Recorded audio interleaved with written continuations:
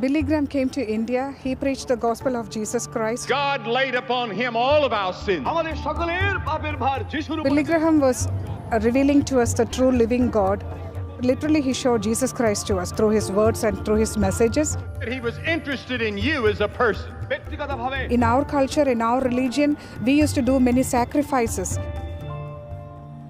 We don't have to do any sacrifices. Only thing we have to do is to have a simple childlike faith. Just come to him, just listen to his voice, have peace with God, then we will have eternal life. But his real purpose in coming to this earth was to die on the cross. We are so grateful to God for this servant of God who was willing to go all around the world and preach the gospel. Already started sharing the same message to others. If God cannot send Billy Graham to that place, I am more than willing to go there and preach the gospel to them so that they should be saved.